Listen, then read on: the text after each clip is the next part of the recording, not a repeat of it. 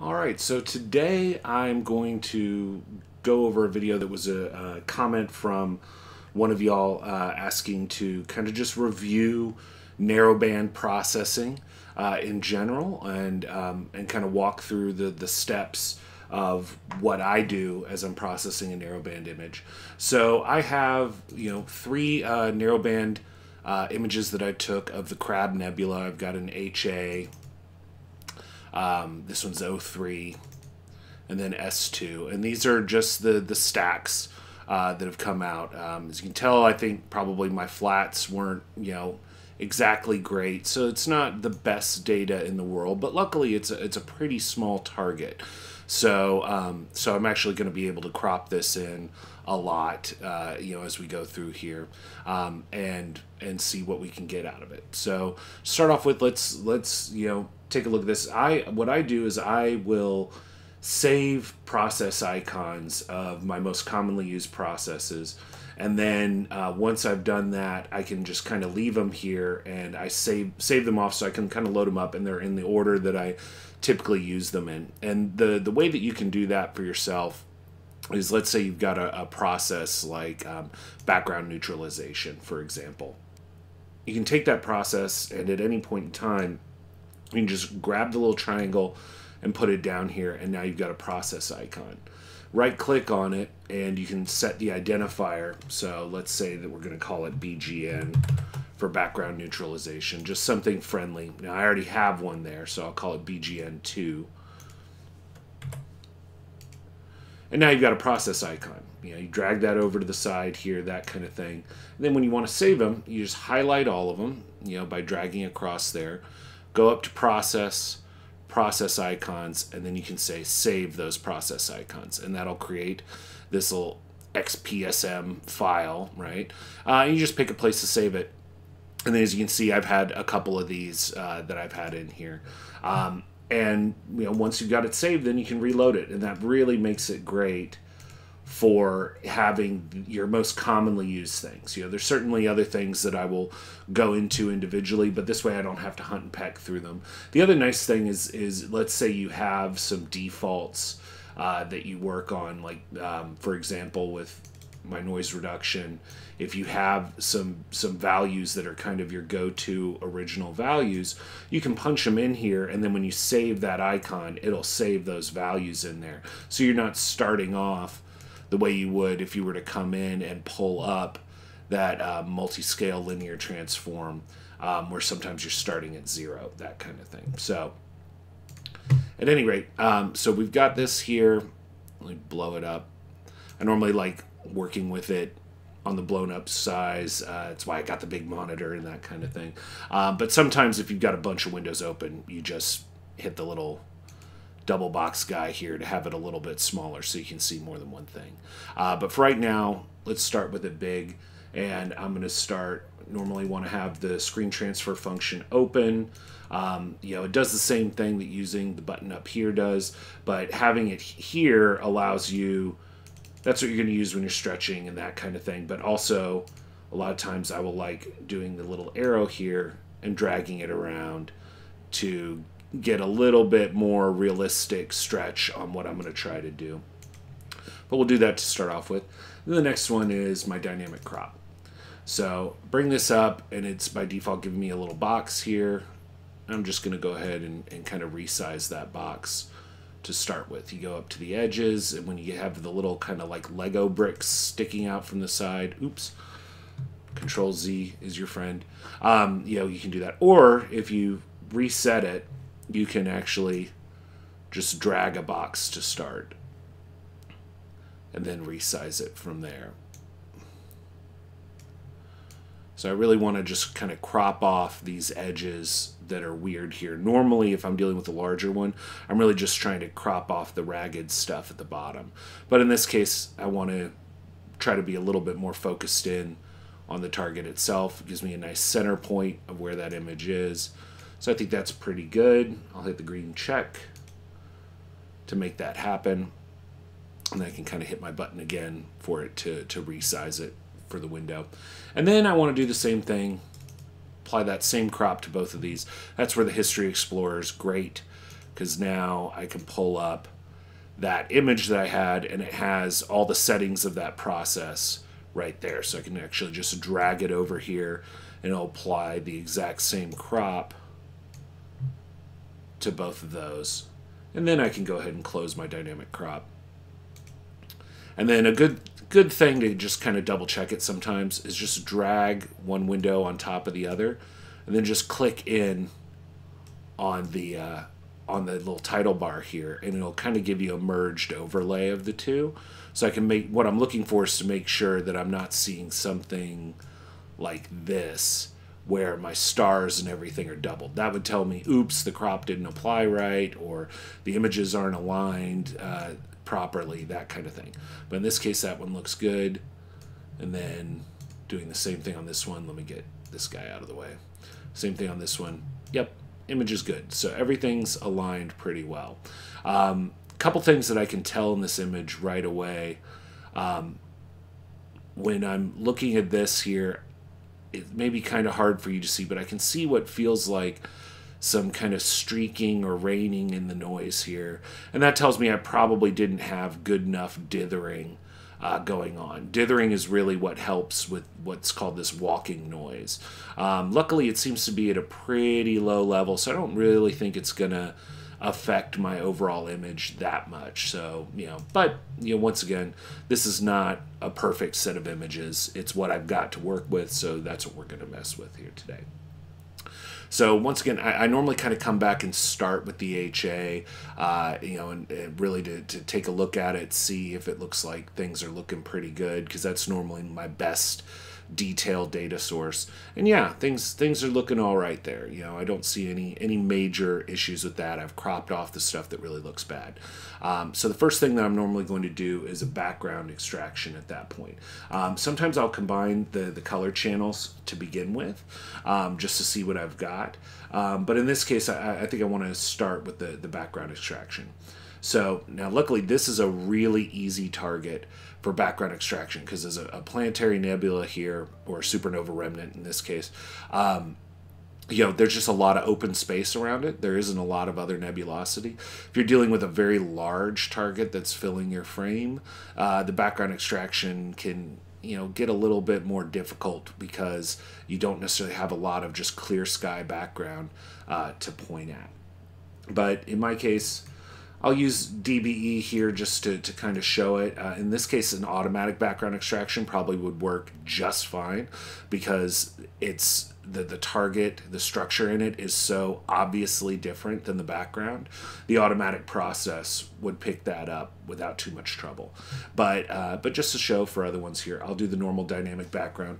When you open it up, you want to make sure you've got the crosshairs on here. If you don't have the crosshairs on here, that means you probably accidentally had one of the other images selected when you opened it up. So if in this case, I'll do that. If I have one here, open it up, you can see I'm not getting the crosshairs. That means this is not going to work on this image. It's going to be doing everything over on this other one. So when you have that kind of thing happen, just close up, make sure you're selected, then open up your DBE, and you've got your crosshairs.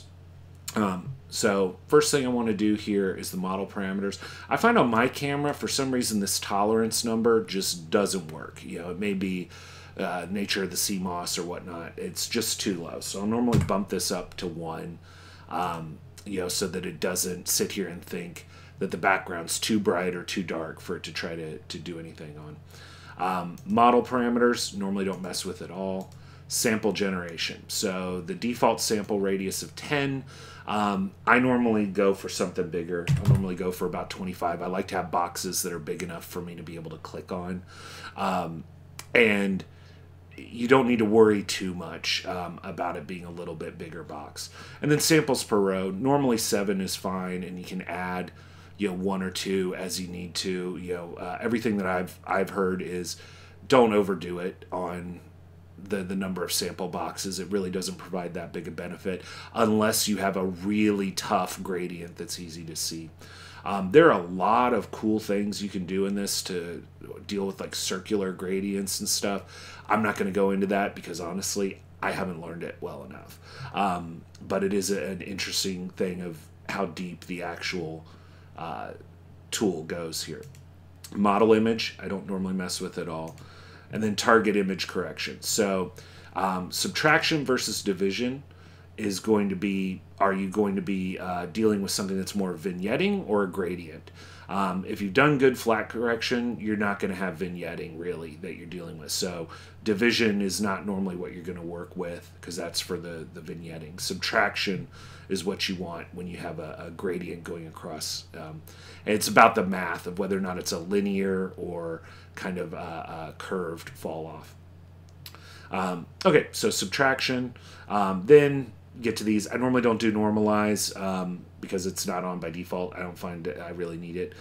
Discard background model. If you're, especially when you're working with it, I normally like seeing the background model. It lets me know if it's accidentally picking up part of my object. And then replace target image. Kind of depends on how you want to do in your workflow. Sometimes I'll leave it on, sometimes I'll leave it off. Normally I will turn it off if I'm going to do something that I'll show you here, just because I find it's kind of helpful. But at any rate, so we'll take a look here at generating these samples. So once I have all this in, I want to go ahead and generate it. And it's going to place the boxes there. So first and foremost, you want to make sure none of those boxes are sitting on your target. This one is really good because it's very defined. It doesn't have this kind of roll off like maybe a galaxy would, where you kind of have that glow on the outside. If it did, you'd want to just take the box and move it off, or highlight the box and hit the X to delete it entirely, to make sure that you're not going to do anything that is going to take over the image, take over an actual signal part of your image, because then it'll start subtracting signal, which is the opposite of what you want. So then you just start looking through here, and you can do it either by tabbing through at the top here and kind of looking at what's in each sample, or you can kind of eyeball it. With a bigger box, it's a little bit easier to eyeball it. But what you're wanting to try to make sure is that you don't have something like this happening, where it is a very large star dominating the sample, because then that sample either becomes useless, or worse, if your tolerance is too high, it's going to think the brightness of your star is background and it'll remove it. It'll think that whole part of the sky is that bright. So in general, I'm just doing a quick scan through to make sure none of these boxes look like they're sitting on a particularly large, bright star. If there are stars in the box, like say this one, it's not necessarily that big a deal. The vast majority of this, anything that's black, it's basically going to ignore in the model. So, it's really looking for all this as the background. So I can move this. It's not a problem to. It doesn't take a lot of time. But if you've got a lot of boxes or they're very small, really it's just make sure that they're not dominated by a particular star. And that's all good. You can see I didn't actually put a box here or here or here, and it's probably because when it tried to do it in the model, it was landing on a bunch of stars and went, well, that's a bad area of sky, and just didn't do it. So I'll add a couple of those in. And then once you've got it, you go ahead and run it and see what you get. So hit this, and typically before I look at the final image, I'll take a look at the model. So this one's the model here, I think. Oh no, sorry, out of the stars. So let's look at the model here. And so this is the kind of gradient it comes up with. This is something I like to see in this kind of image, right? It shows something that looks relatively smooth going across here. Sometimes these can get pretty complex. But what I don't want to see is where my signal area is here being highlighted out in the model. So what that would look like is, let's say I have a box right on the edge here. Now my tolerance is pretty high, so it's not, most of those boxes are coming out kind of red. So it's actually going to ignore those. But I've got a few here that it's not going to ignore. And if I run that model again, you can see the difference in the background. I've got this brighter, I think I've got a little bit of a brighter spot here. And you may not see too much difference in the final image. It may still look pretty good, but it is, especially with a more diffuse nebula, it can really kill some of the nebulosity that you've got there. So you just want to be very cognizant of what you're selecting. And luckily in this case you can see it just goes to black when it hits the actual part of the nebula. So that's why it didn't affect it too much. But if I had my tolerance turned up much, much higher, then that would start to become a legitimate problem. So just get rid of those. Felt pretty good about that, so I can run it here. Just double check that model one more time. Looks good. This looks good. And then this will become my kind of master HA. So I'm going to change its identifier to just HA. Scoot it over here into my holding area. All right, so now before I just close this out, I've created a good set of samples. They're not sitting on stars and all the rest of it not sitting on the nebulosity.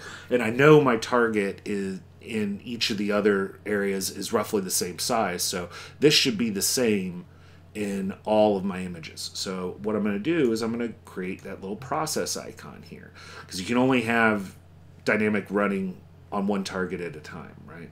So create the little process icon that's going to save all the parameters that I've got here. And then I can go ahead and close this down. And then what I do is when I open up the next one and have it selected, double click that and boom, it comes up with all of my model parameters just the way I had it, and each of these dots is already placed. So if you spend a lot of time getting this just right for frame 1, then you can do it for frame 2, 3, 4, 2 or 3, etc. And so I can already tell there's a gradient on this side going to that side. And so when I run the same thing, I should be able to see that pretty easily. So looking at the background, yep, there you can see that bright gradient going across there. So hopefully this one should look much flatter, and it does. So that kind of big light area, there's still probably a little bit here. I could probably do it again, and I probably will on the color combine, but it's a good first stab there. So this one will be my 03.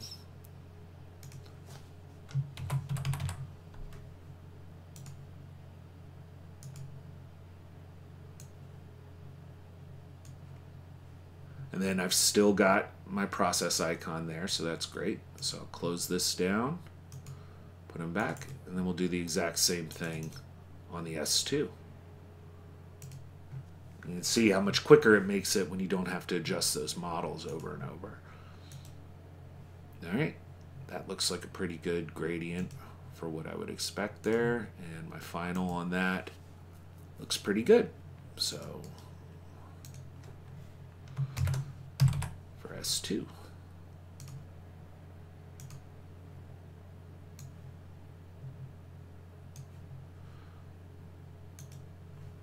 And then we're done there. Now I'm still going to leave this here because I may want to run it one more time after I've done the color combine.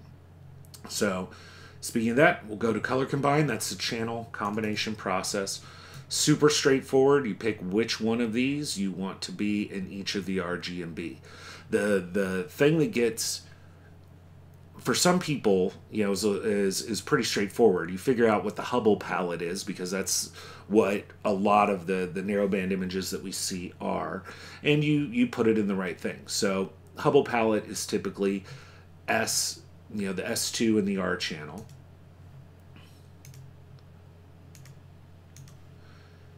And it goes SHO. So then the hydrogen would be in the green. You just want to make sure you're picking the right one. And then the oxygen in the blue. And then you go ahead and just run that. And you see what you get. And you get something that's kind of got a big cast on it, right? And that's really because there's different background intensity levels in these images. It's just based on filters being slightly different. One way you can kind of check what this would look like once all the colors are balanced is you unclick the little link icon here, hit it again, and then it'll go ahead and try to balance those colors for you. So this is the standard Hubble palette for the data that I have here. And I can tell I still got a little bit of a green cast here, that kind of thing. But what I'm really looking for in this is, am I getting unbalanced colors in my background to start with? You know, does it look particularly more green over here than over here, or more red here and more green over there? That would tell me I still have lingering gradients that would really benefit from another background extraction. Doesn't look like I do, but like I said, I do have a lot of kind of green cast in here. And so that's something that running background extraction can kind of help with one more time. So like if I link these again, you can see I kind of have this green blue. So that really means my HA and my O3 seem to be having some more signal than the S2 did in the background level. So what I can do is I can open this up again, run it one more time. And now it's doing a color background extraction.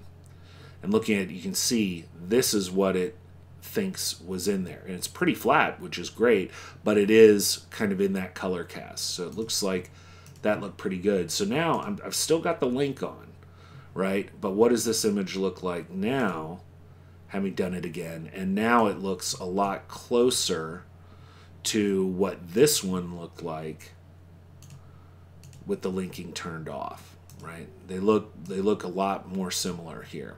Still, you know, probably even a little bit more green in this one.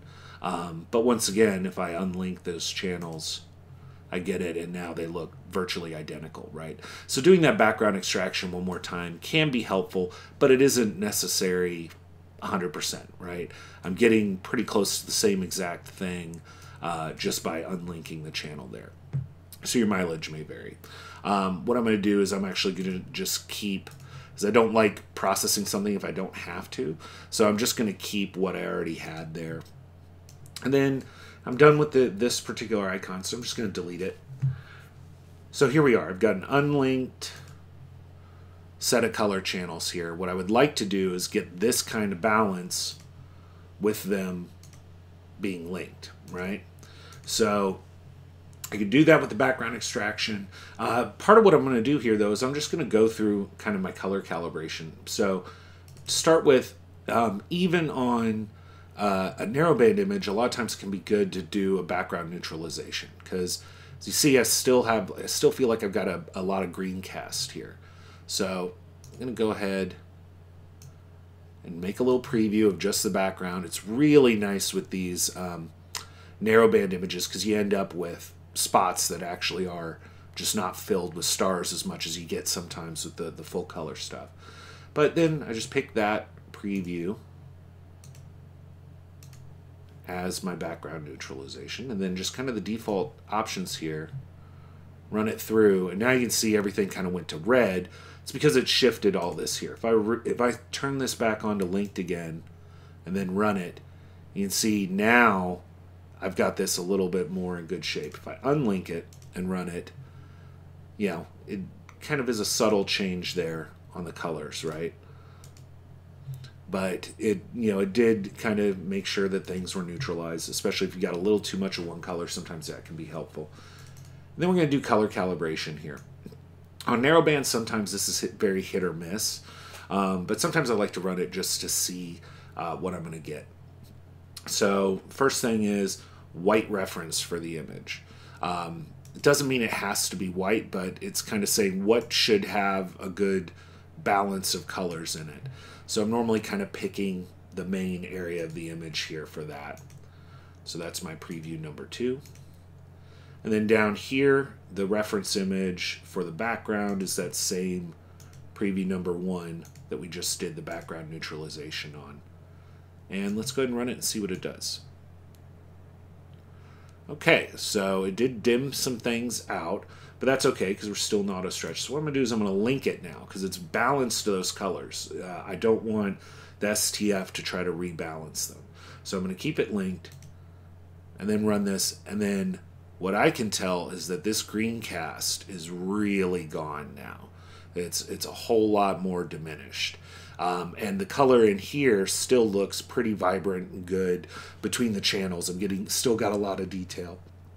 So in this case, I feel like, okay, I think this did a good job. You know, sometimes it is not so great, and you end up kind of stretching the colors manually, especially if you're very low in signal in one channel or another. But in this case, it did a pretty good job there. I feel pretty good about it. So close up color calibration. Now we get into doing deconvolution, and I'll be super honest here. I find that deconvolution, my mileage varies a lot image to image, and a lot of times it comes down to how good was my focus, how good was my tracking. If my stars are more elongated or bloated, then I tend to get better results with deconvolution. If things are pretty tight, like in this one, they actually look fairly tight. I am getting a little bit of trailing off to the edges here in the stars. I may get some value out of it here. But to start with deconvolution, the first thing you want to do is protect your brightest stars, because those can get kind of chewed up in deconvolution.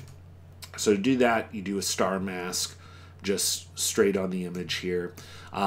If you want to get even tighter on protecting the stars, you can kind of stretch your image first and then do a star mask, or use other star masking tools like StarNet++, or Star, I forget if they're 2 pluses or not, but you can use those kind of tools to come up with it. But by default, I'll normally just use a standard kind of star mask on the non-stretched image, just to try to grab the very, very brightest stars, because those are the ones that get chewed up the most here.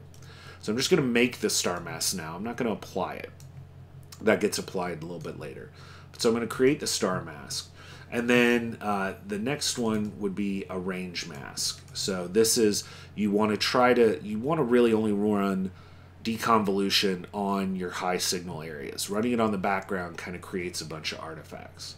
So the starting kind of points here are kind of not as important. You'll kind of play around with them, but sorry, one thing that I meant to do here is, in order to come up with a good range mask, you do want to have a stretched image. So I'm just going to make a quick copy of this just so that I can get a stretch on it. So open up a histogram transformation, and when you have a good stretch in here, then you can just drag that to here, drag that back, cancel your auto stretch, and now I have a stretch on this. And I'm just doing this to create a range selector. Some people will just pull the luminance out and use that. You can do that too. It just is personal preference. So I want to make sure that I'm getting my high signal areas here and not a lot of the background. And by default, this is pretty close. I'm just going to play around with it a little bit just to see what that does. Well, that's bad. I don't want all that. That's not enough. So I definitely want to bring it back in. Just start playing with it until I feel like I'm in a happy medium. And that 0.35 was pretty good to begin with there. If I go back to it, the only thing I worry about is it capturing a little too much of this. So I actually kind of like that 0.36, just a little better. Okay, so once I've got that, run on this. Now I've got a range mask. And then what I'm going to do is I'm just going to close up my copy. I really didn't need it long term. So now I have my range mask. The range mask I will end up applying.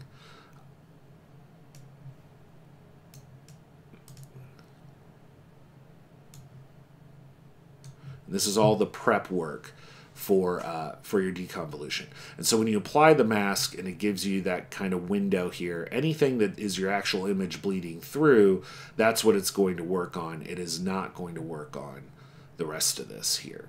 So I can tell my high signal areas are all caught in here, and then if I want to toggle off what the mask looks like, I can just say don't show the mask. This is lower signal, there's nothing to sharpen here, so to speak. So I feel like I'm in pretty good shape. I can tell the mask is on because I've got my little brown guy there. So just doing some cleanup. I'll get those out of the way. And then we get into the point spread function. So we do deconvolution. You can do one that's kind of more automated one, and sometimes that can work well, but everything that I've seen has said you get your best results by just putting the effort in to manually pick the stuff for this point spreads function. And all you're really doing is trying to figure out what an average star in this looks like. Does it look like an egg? Is it pointed off to the left or right? Is it perfectly round? You know, etc. How big is it? And so for that, you're looking for not your super bright stars and not your super dimmest stars. You're looking for stars that are more in the middle. And so when you click on those, you'll come in here and it's going to give you a value for each one of these, right? Because you are looking at kind of the red, green, and blue of it. And what I would say is, if I remember correctly, you don't want to actually run the deconvolution, the point spread function on the color part of the data here, right? So we're going to go ahead and remove this one out. We're going to extract our luminance layer with this button up here. So that's just going to give me the luminance part. So let me shrink this back down and go to just the luminance. And then I want to go through and basically pick a bunch of those kind of medium stars. So I don't want to pick something where there's two stars right on top of each other, because it needs to be able to see one star at a time. And for each one of those there, here, I'm going to actually close this up and just restart it, because it was showing both images in there. There we go. So when I pick this, it's going to do a description of how that star looks to it. And it's going to say, you know, Moffat or a couple other ones. And the one that you don't want is Gaussian. Gaussian in general means it's the kind of spread profile of this. And Gaussian typically means this thing has gotten too big for deconvolution to work really well. So we'll go ahead and just start picking through here. So you can see I've got another Gaussian when I'm looking at that one. So that one's kind of too big. So we'll just start more in this range here. And basically I won't watch whether or not each one is a Gaussian or a Moffat. Now in this one I got 2 stars in there, so that one's probably not a great target. And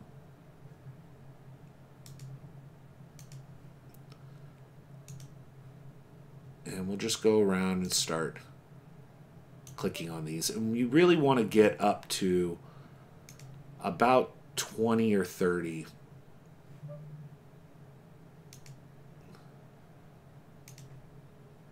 And so this can be a process that can take some time.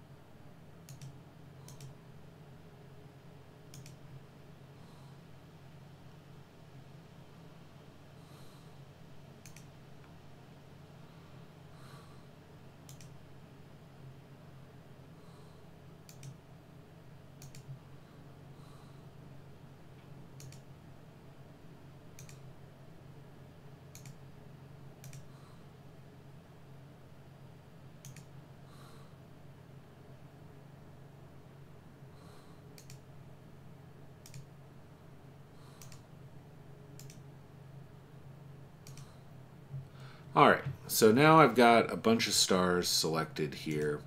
So I probably have a good enough one to kind of take a look at. So the first thing I want to do is scroll back up through my list, find anything that's got Gaussian on it. I'm just going to hold down the control key as I select those. Those are all the wrong kind of profile for what I'm looking for. So anything I've got that's Gaussian, I then want to minus out. Alright. And now I don't have any Gaussian anymore. And then I want to sort all this by the A, which is the amplitude. So go down to the sort button, sort by amplitude.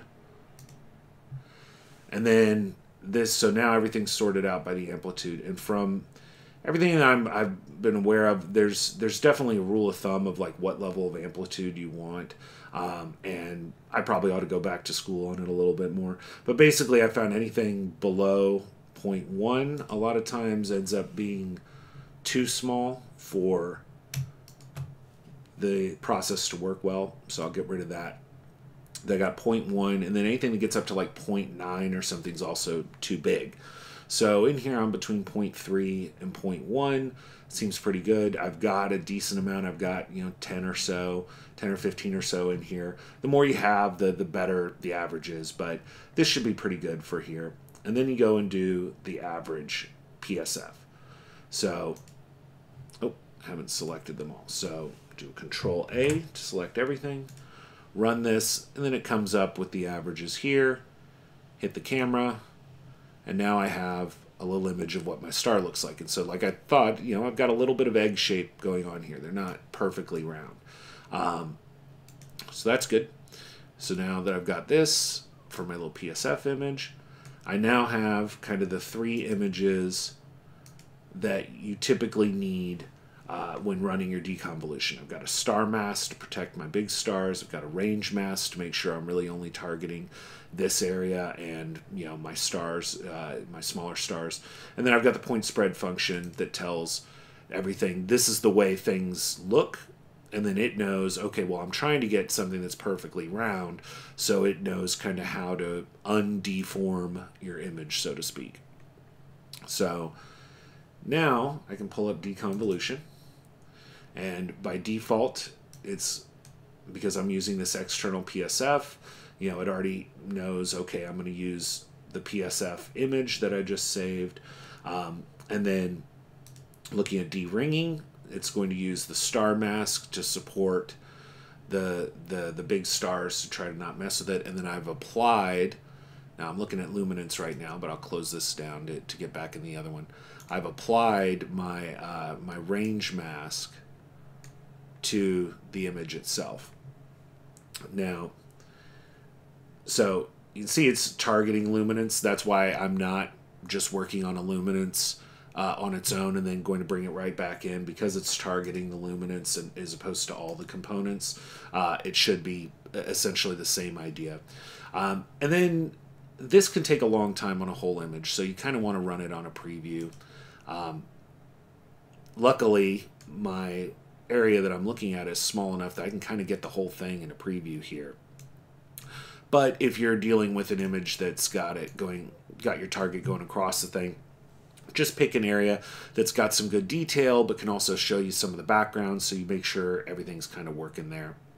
And then I would normally include a couple of relatively bright stars in there just to make sure if it looks like it's kind of chewing those up. So then let's go ahead and make sure that we're looking at our preview there, and then we're going to run this. And I just run it kind of by default with the settings that are in here to start with and see what it gives me. Oh, well, that didn't look good, right? I've got a lot of kind of bright fuzzies here. So that normally means I need to slightly tweak the global dark or global bright. So I'm going to start by going out 1 tick on this one and rerunning it. Even worse. So definitely have an issue at that level. So let's try doing half of this. So 0.5.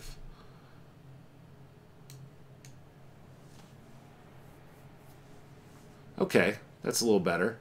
And then I can kind of tweak back and forth and see what's going on. So very, very hard to see in here. I'm going to try to zoom in a little bit more. But what I'm getting is I'm getting these kind of bright spots in here. It doesn't feel like the way that you would normally want to see this working, which is almost like putting on a pair of glasses where things just look sharper. All it's really kind of doing is adding these kind of what they call the wormies in here. So normally that could mean you need to lower it down even more. So like instead of 0.05, let's say it's 0.03. or maybe you need to bump up the global bright a little bit. Like I said, I haven't gone fully to school on all of this. I remember some of it. There's some things in here that can make a little bit more sense if you deep dive into deconvolution. But yeah, it looks like I'm just getting a lot of that. So I'm going to bump up the global bright just 1, and let's see what difference that makes, if any. Really rough. And you can tell when you look at what rolls across here, get a lot of divergence messages, and that normally means that you're running across an issue. You don't want to see those. So when I run it without that, I'm not getting those, which means it at least thinks it's working. Let me bump this up to 25. I just want to see if I was running this at a higher level, how bad that issue gets there. Yeah, and it's about the same, but it really isn't sharpening up much for me. It's just kind of brightening a few of these areas. And when I'm zoomed out, yeah, it really doesn't look like it's buying me much there. And I'm sure there are more settings I could play around with, but this is what I've found, is that sometimes it really helps and sometimes it really isn't doing much for me. In this case, it just doesn't seem to be doing much for me, so I'm going to ditch it. And I think it's okay to do that. I think it's okay to leave it in the video, right? Sometimes, if a process doesn't work, don't beat your head up against the wall with it, right? Try it a few times. If it doesn't work, move on. Maybe go back to school on it later for another image you're going to do, that kind of thing. In this case, I'm going to go ahead and remove my mask as well, as I don't want it to kind of stop me from working. And then we go into noise reduction. So noise reduction I've kind of covered before, but I'll kind of go through it here again as part of this process. So noise reduction, obviously you want to apply to the background more so than your signal area. And to do that, you want to create a mask. You can use a stretched luminance layer as a mask. That can be a good one. You can use a range mask. There's also a really nice feature built in to the multi-scale linear transform for making the mask. And that's the one that I've really started using the most lately. So you want to turn that on, click preview mask. You want to turn off your auto stretch because it's going to kind of make it seem wrong if you have it auto stretched when you do it. And then you click your preview button. And you can either leave it inverted or take it off. Either way, it just depends on how you best think about the mask, right? If it's inverted, essentially anything that's black is what it's going to work on, and the white it won't work on. If it's inverted, anything that's approaching white, it will work on stronger. So I'm going to leave it inverted here for now. And then you're just playing with the amplification. So if I had this really high at 300, it's just basically multiplying my linear image over and over again, right? If I had it down at 1, because it's a linear image, there's only a couple little dots for stars that are bright enough there. So you just got to kind of play around with at what level am I really getting it. And so you can see here, yeah, I've got a couple areas that are kind of turned into black here, but a lot of this is only getting worked on in a couple of color channels. And that may not be good enough. That may blur out some of your stuff a little more than you like. So just kind of tweak it around until you feel like your actual detail areas are really getting hit well enough. And if it's too much, it's like this, then you're kind of in trouble. You're going to get a lot of spotty working in your background. So it's really just kind of playing that game of at what point am I kind of maximum hitting my background.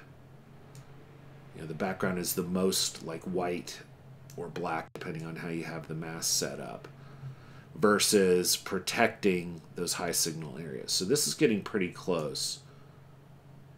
Go to 250. Yeah, I think I like this one. My filaments are all pretty heavily hit for the stuff that's white, and then the stuff that's the different colors is really protected for just that color, but my background is pretty open to getting hit. So all that seems good. So now, and close the preview. I'll go ahead and re-auto stretch my image here. And then I'm going to turn off the preview box. So now I get my noise reduction on here. And now, once again, I can just open up my preview of what I had and go ahead and just apply this with the settings that I have here.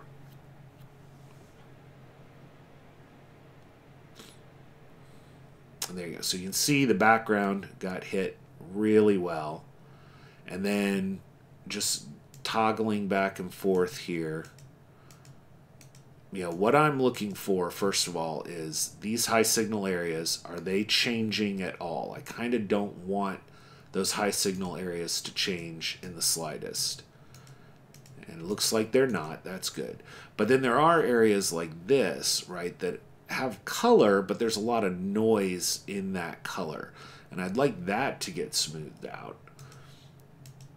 And in general, it looks like they are. I'm getting a little bit of graininess in here because maybe it isn't hitting it as much as I'd like, or maybe it's hitting it a little too much, that kind of thing. So maybe I want to back off this just a little bit. Let's bring it down to 200. Yeah. Let's see if we like that better.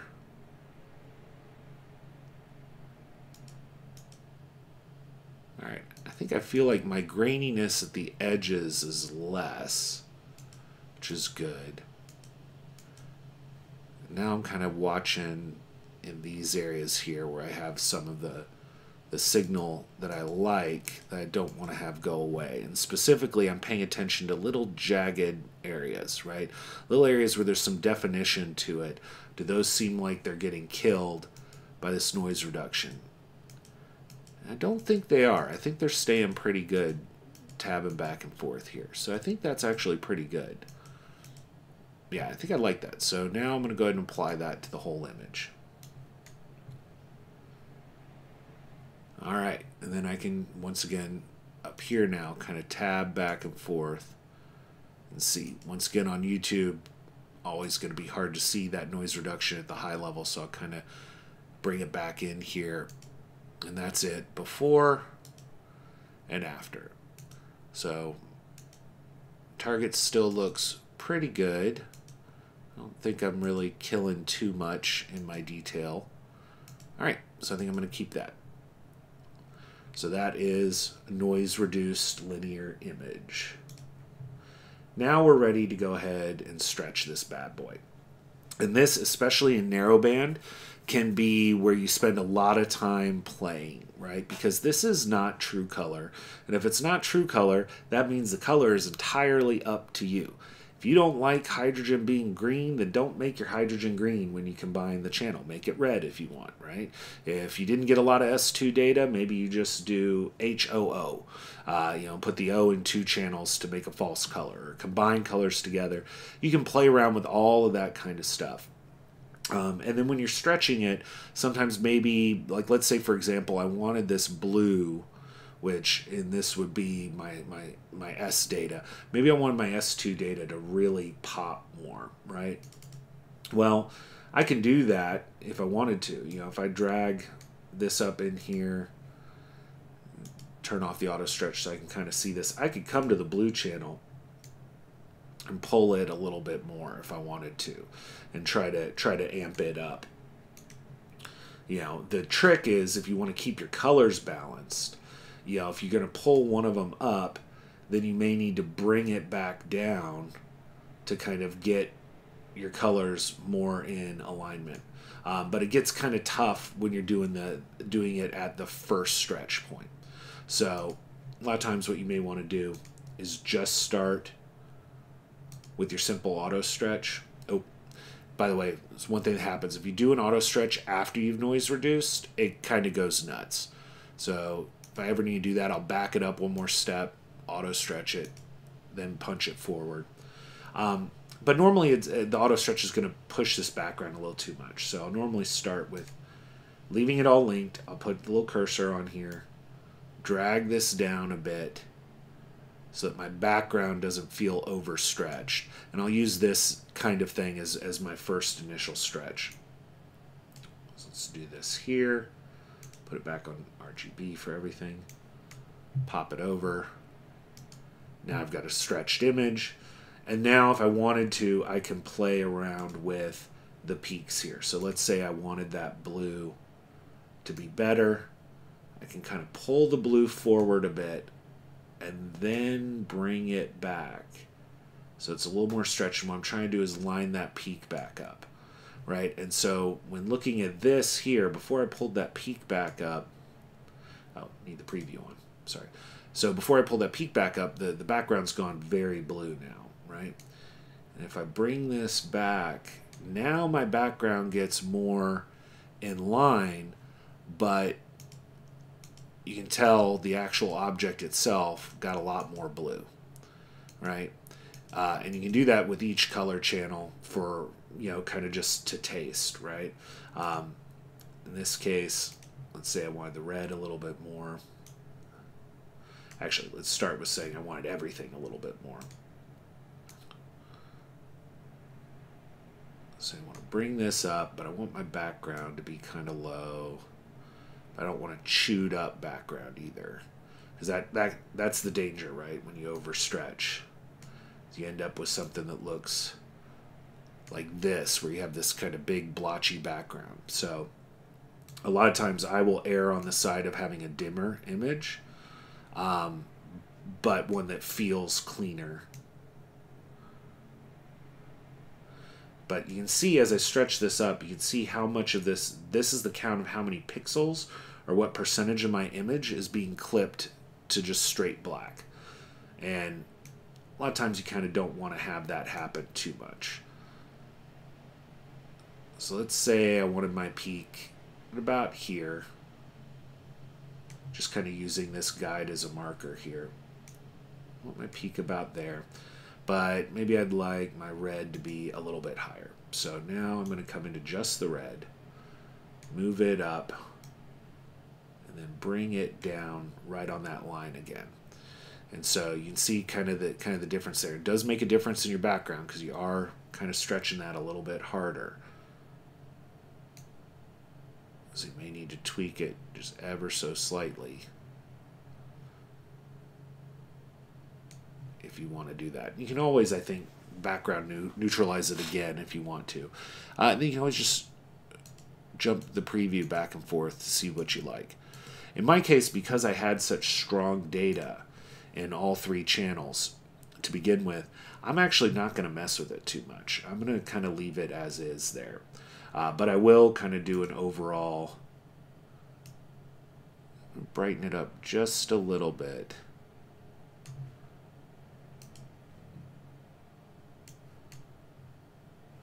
You know, I want to make sure any kind of auto stretch is off because I'm not going to mess with that anymore. And then some things like LRGB combination, mass stretch, I'm kind of doing that more when I have literally like a luminance layer that I'm working with. In this case, because the color is so different in all three and I didn't do a crazy amount of work on a luminance target, I'm not going to mess with it too much here. The next thing that I'm really going to look at here is the HDR multi-scale transform. So this can be really good when you've got very bright parts of your image and very dark parts of your image. It just kind of will even things out, especially on like the core of a galaxy where maybe after your stretch it's very, very bright and you feel like you're losing some detail. This can help bring some of it back. Once again, this is a to taste tool, so sometimes it'll work well, sometimes it won't. But bring it over here on the preview. This target I'll be interested to see how much it really does. But let's take a look at it. So the default is kind of 6 layers on this. Layers are the scale that it's working at, right? So if you have a lot of very small fine detail in your image, then 6 may be a really good way to go. However, if you have, what you may find is that chews it up, kind of gives it too many holes or something in it when you run it, in which case you might want to increase the layers to 7 or 8. I find that for almost all of my images, between 6 and 8 is as far as I normally want to go. And I normally don't mess with the other options here. So let's go ahead and run it here with 6. And there we go. So jumping back and forth here, you can see it's essentially kind of almost dehazed this center part and allowed some of this kind of wispy detail to really stand out a little bit more, which is pretty nice. But let's try it with the 8. And so what we can do to compare this very easily is if you have one there, you can actually just drag this tab off and kind of make a little image to the side of that preview. And then let's run it again with 8. And then we can kind of side by side them.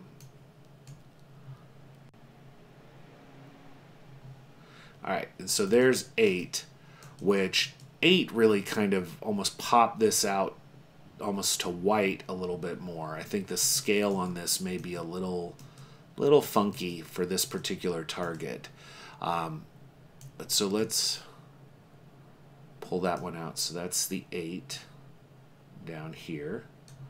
And that's the 6. And then to show you what it looks like if you're kind of really off the rails, let's go down to 4. Actually, that kind of came out not too bad on the 4. But I want to try to find something that's really kind of out there. Alright, so there we go. So this one obviously at 12 is not doing what I want it to do. And you can see if you watch this star, by the way, it gets chewed up like crazy. So a lot of times when you run this HDR process, you'll want to put like a star mask on to make sure that you're not going to be messing your stars up too much. And I may do that at the very end here before I run it. But 12 is way too much. 6 wasn't bad. Let's look at 4. I normally do it 2 at a time because it helps me narrow in on what I'm doing there. So let's do 4 again, and then want to really kind of compare the 3 of these here. So that's the 4. Let's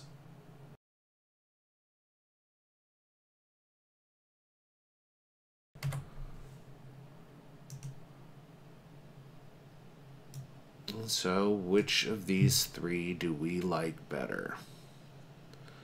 I feel like the 8 is just washing things out too much, so we're just going to scratch that entirely here. Now it's between this one and this one. And the differences are pretty subtle. Let me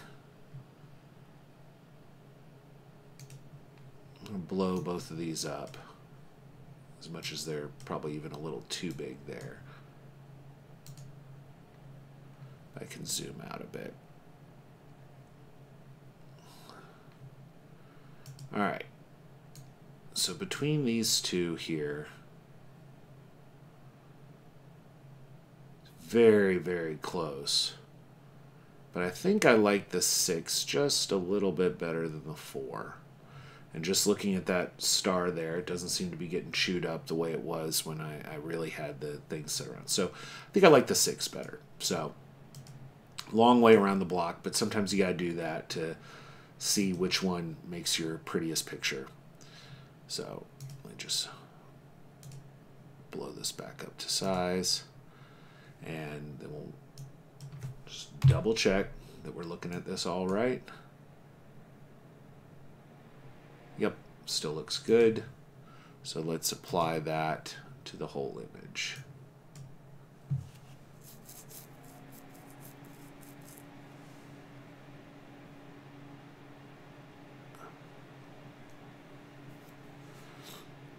This always takes a minute, and then half the time it'll kind of bail me out of the app and I click back in. Alright, there we go. So now we have this whole thing done. Let's just double check that it seemed to work. Yep. Very subtle change, right? But it just feels like some of that haze that was in here just disappears out. And then just doing a quick scan of my stars to see if anything looks rough. And it looks like this is really my brightest star down here. So if I'm going to get chewed up, it's going to be on that one. It looks good. It looks good. What I'm looking to see is the core here not even? Does it look like there's a dot in the center? And it doesn't look like it. Although sometimes you can kind of go blind trying to look at that stuff.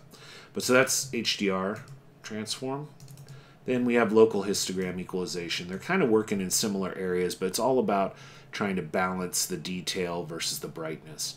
So I kind of run this at the 50 to start with. Actually, once again, do it on the preview.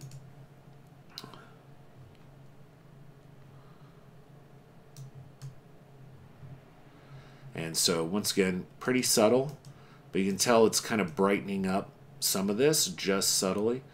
And then typically running it again with 150. So it's more of it's looking at small detail first and then doing a pass that's looking at the large detail. All right. And so kind of do the two passes. So I was doing that on the previews. So let's start here with the 50 on this so we can kind of see the full difference.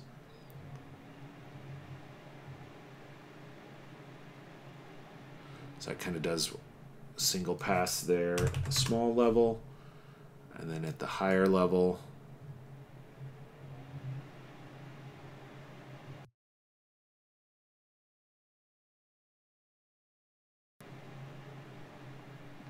And there we go. So if I step this back, so this is before I did any of it.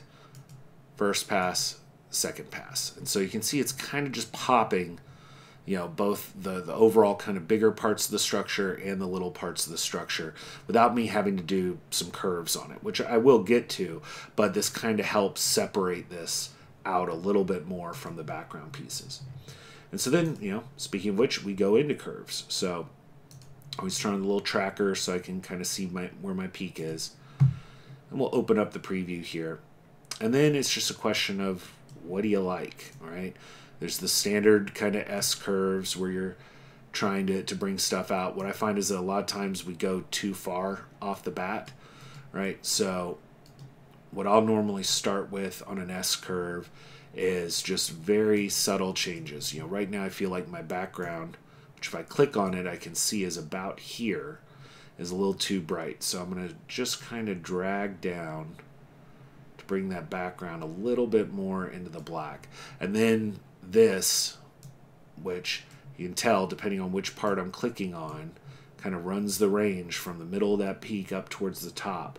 So I'm really just looking for subtle changes to try to bring that out. But because some of this in here is actually below my dot, I may want to bring my dot down a little bit so that I can have a little bit more pull out of that on the thing here.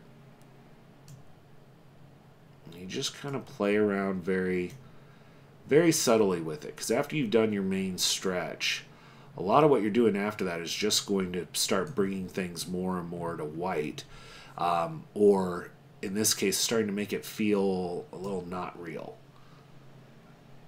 But it's all personal preference at that point. You know, maybe, you know, you like it a little bit brighter. You really like having that super dark background.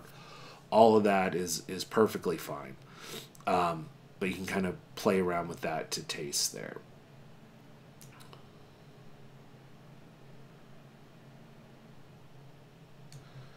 And actually, I'm going to leave that top one alone. I just want to play around with the background for a minute.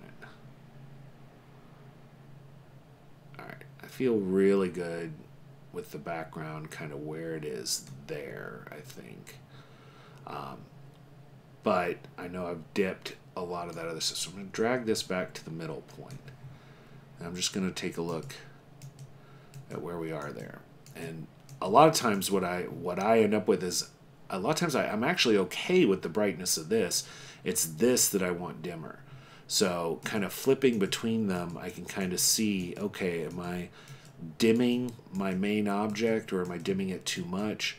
And how's the background reacting? So in this case, it's almost like just dimming this and not messing with that too much. That's not bad. I think I probably like this a little brighter.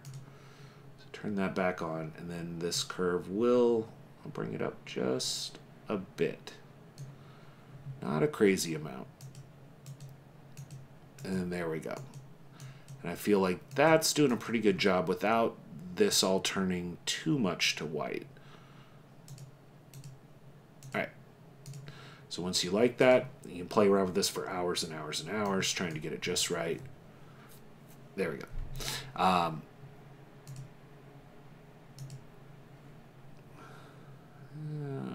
Yeah, I think I did make it a little too white. So I'm going to back it up one step. Go back in, because I haven't messed with this. I can actually adjust this down a hair. Yeah, I think that's better. And now I'll do this one. Okay, yeah, I like that one better. So there we go. Before and after on that. And that's looking pretty good. Next one would be saturation. Sometimes you can use the saturation tool on its own. I actually like the curves tool on its own a little bit better. So, you know, with that, you can come in here and really play around with that saturation and kind of bump it. You know, if you bump it way up, it gets kind of way crazy. You know, way down, you know, it can be kind of crazy the other way, right? But once again, this is all to taste. This is all fake color at this point, right? It's all false color. So what false color do you like?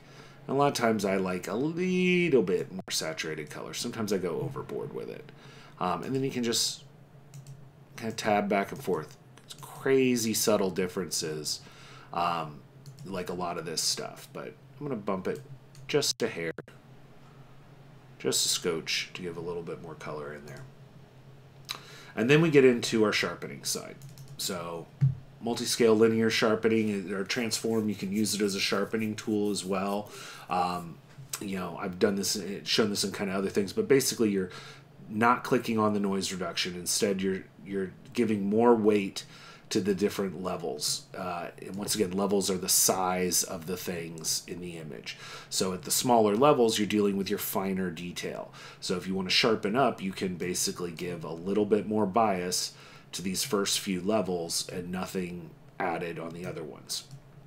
So running this is kind of my general kind of sharpening settings here, which for anyone that wants to kind of copy them, kind of show you, it goes 0.38, 0.25, 0.25, 0.12. So you can see we're sharpening the most at scale 2, then a little bit less for 4 and 8, so it kind of smooths as it's going, and then just a little bit on that last level at last layer at 16. So and when we run this, you know, hopefully you can see, I'll jump it in just a little bit here and then jump it back and forth. You know, it's very subtle, and it isn't like an unsharp mask that a lot of times creates artifacts. This is just popping those pieces of it a little bit more. Just going to leave that like that. Then I also have an unsharp mask on here. Sometimes that's worth it, sometimes it's not. You know, I'll kind of pull it and play with it just to see if do I like it or do I not. In this case, I think maybe I'm probably over sharpening it at that point, so I'm just going to leave that off. And then we have morphological transformation. This is star reduction. And it's really going to depend on your target as to how much you want to do. I kind of have it at these kind of default settings here, or not, they're not default for it, but these are my default settings. You can kind of apply it and see.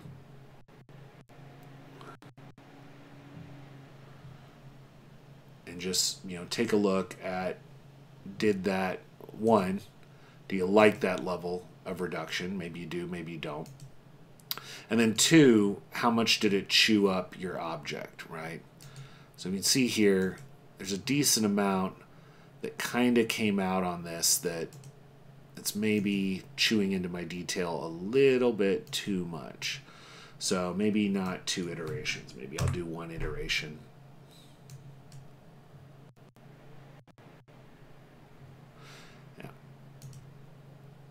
can kind of play with that. And that's the default side. The other side that you can do is, now that this is a stretched image, you could also run and create a star mask on it. And some targets are better on that than others. Sometimes a galaxy will have a little trouble with the star mask and it'll catch too many pieces of it. We'll see what it looks like here, because I want to reduce those stars, but I don't want to chew up all this fine detail. And that morphological transformation can certainly do that. With a big wispy nebula, you may not notice it enough to really have to worry about trying to do the mask first. All right, okay, that's not too bad. I still got some of this in there, but mainly it's looking at the stars. Let's see how well this works here. So I'm going to put my star mask on.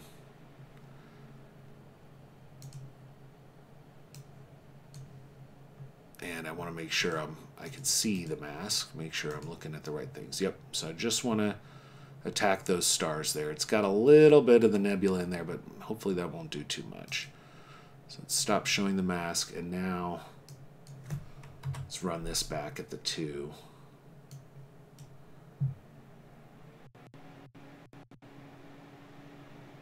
All right, and what I'm really looking for here, because I know this is going to reduce the stars themselves. I'm not too worried about that. Once again, just looking at that detail in the center there. And while, yeah, it did come down a little bit in these brightest areas, I think that's actually close enough for me. I don't feel like it really did a lot of damage there. And when I zoom out and look at what it did to the stars, you know, oh, sorry, what it did to the stars, I can tell it really dimmed them out quite a bit.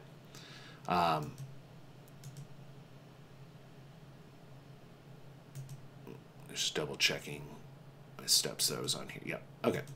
Yeah. So it dimmed them out quite a bit there, and you know, this is the before, and that's the after, and it just minimized them down enough that the target itself stands out a little bit more. And now we're getting close to being done, right? Auto histogram is a process that I picked up learning somewhere else. Here, let me take the mask off. Sometimes it helps, sometimes it doesn't. It just kind of depends on my image. So I kind of leave it with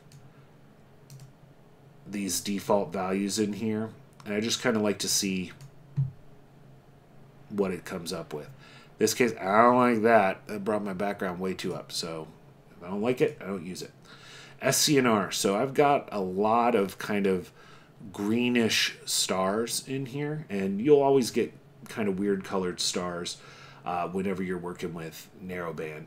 So sometimes a little bit of an SCNR can help, but at the same point in time, it may end up chewing my actual image too much here. So let's see. So it definitely helped the stars, but then if you notice, my colors got very different here. And this is something that you gotta kind of find out for yourself on where you like your colors. Some people like that kind of green from the HA, but especially if you've got a predominantly HA target, the green may be overpowering, in which case you may want to slightly adjust those colors as you go. So in this case, I want to get rid of my green stars. Don't really want to mess with that too much. Well, goody goody, I made a star mask, right? So I'm going to apply my star mask again. Let me double check and make sure once again that it's kind of just targeting the stars there.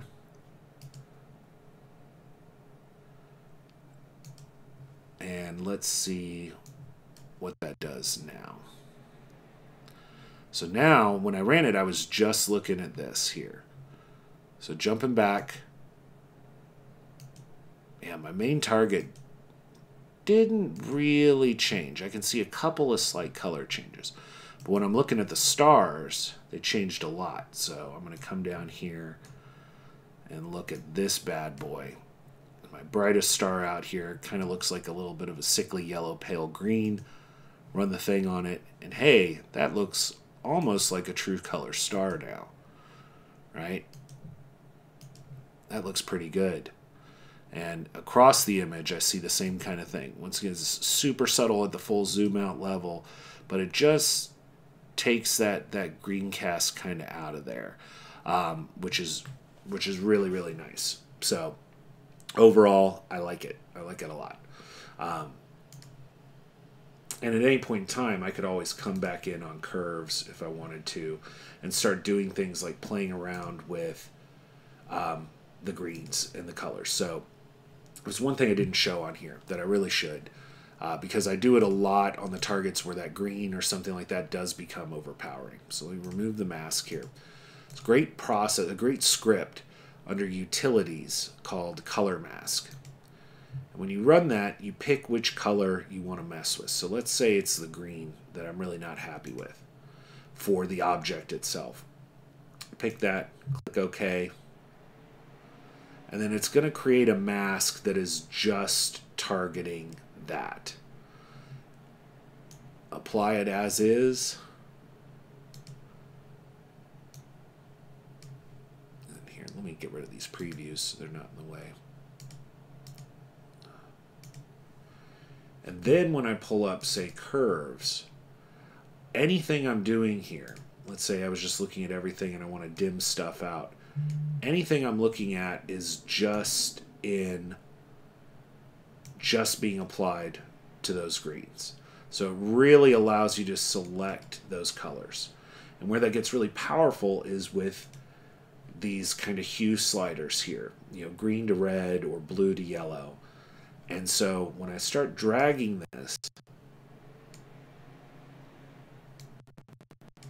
and I'll exaggerate it here, right? But I start dragging it more towards the red, and you can see the green really just, the tint of it just changes pretty well there, and it can go a very big swing. And likewise, if I want to move it more towards the green, maybe it's kind of a sickly green before, and I want to make it a deeper kind of green. Basically, you're just kind of switching those sliders.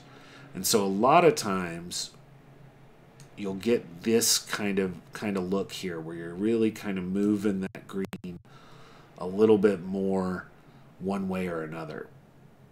Now, in my case, I really kind of like the multicolor effect here, and I don't find the green to be overpowering the whole image.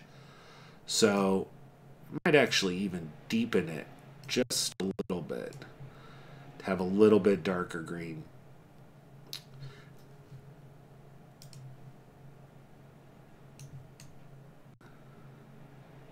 So apply that in. I don't feel too bad because I already fixed the stars, right? So the stars aren't getting any sicklier.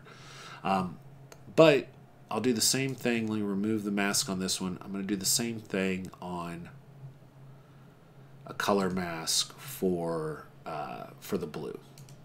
The blues and the greens are typically, and teal sometimes, are the ones I tend to hit the most. So you can see my blue is just kind of my outer fringe edge here.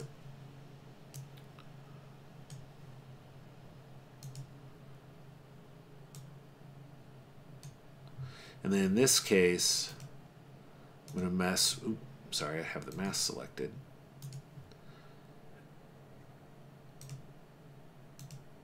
In this case, I'm going to use the blue to yellow kind of one. And then I just want to start moving it. If you can see, you know, it's kind of almost fading out there. I think because it's kind of going more, not sure if it's going more towards the blue or the yellow on that. Let's go the other way. Yeah, it was definitely going more towards the yellow in there. And you don't want to be too drastic because what's up happening is when you zoom in, you can see these really hard lines from the mask. So I just want to deepen my blues a little bit there, and maybe even bring up, I just want to bump up the brightness overall for the blue just a little bit. That's probably even a little too much. And then let's look. Oh yeah, I like that. So now pop that in, and my blue outline starts to stand out a little bit more, right? And that's kind of what I was going for there. I liked kind of the red where it was, kind of like deepening the green a little bit, want the blue to stand out a little bit more. And all I'm doing is selecting the color and kind of bumping it up, changing the hue a little bit, Once again, it's all false color, so who cares, right? You know, as long as you're happy with how that image looks on there, then you're in pretty good shape. And so I've kind of gone through those. Clone tool, super situational if you've got like a weird artifact that you need to stamp out. XPTR, this exponential transformation using the power of inverted pixels. This is just a little trick that got picked up somewhere. Sometimes it's helpful, sometimes it's not, and it can kind of give you a little boost. Sorry, still got the mask on. Sometimes it can give you a little boost in pop. That can be nice. You know, once again, it's to taste. Do you like the little extra pop or not? In my case, yeah, I think I like it, so I'm going to leave it on there. Fast rotation, if you need to rotate it around, is that one. Pixel math is good to just kind of have together. It's kind of just a default setting there, but if you need to do something like you know, combine different colors together, sometimes pixel math is just handy to have on there.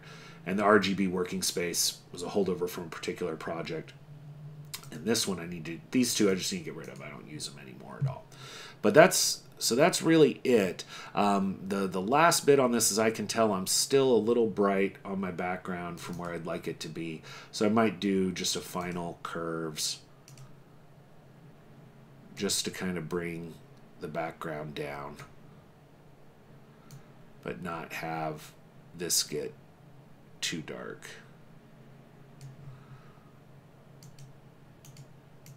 That started chewing into my background here too much, so I want to bring that down and bring this down, because I think I'd like this to stay about where it is, and that to stay about where it is. And let's see what that did. It did help a bit. Make it even darker without killing stuff, or am I starting to chew? Maybe starting to chew just a little bit there. So let's let you come down just a hair.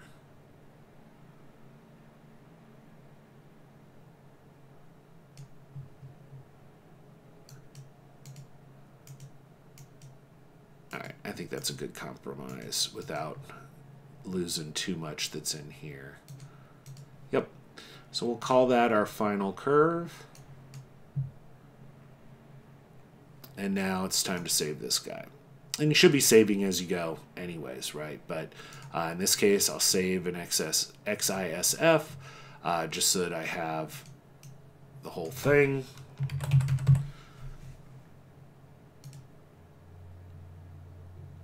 At the 32-bit. And then I'm an oversaver, so I'll also save it as a TIFF file. And I'll do that as a 16-bit TIFF, so it works really well in Photoshop. And then I'm lastly going to save it as a PNG for sharing out there in the world.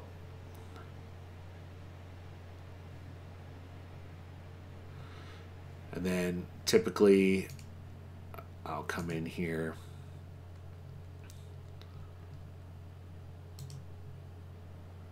and just kind of verify that things are looking the way I would want. And there's my final image.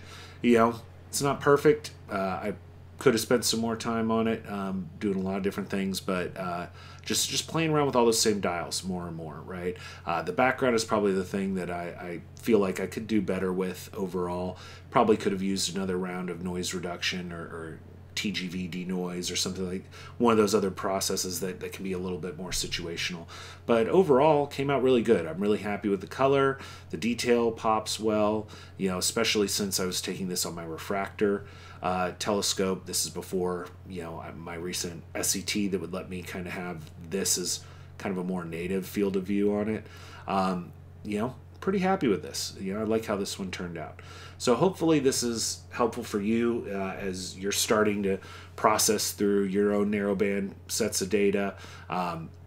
There's some advanced techniques that I didn't go through, like, really doing full star extraction and working with the detail levels here. But that's really kind of getting into the more advanced and time consuming pieces of this. So for your straightforward narrowband processing, I hope this can be kind of a helpful guide for you on what's worked for me. Like anything else I do, if you're going through something and it isn't working, ditch that process. Skip, try a different one, watch a video that maybe deep dives into that particular process to help you out. So that's it for this time. I hope everybody had a good time with this one, and until next time, I wish everybody clear skies. Thanks.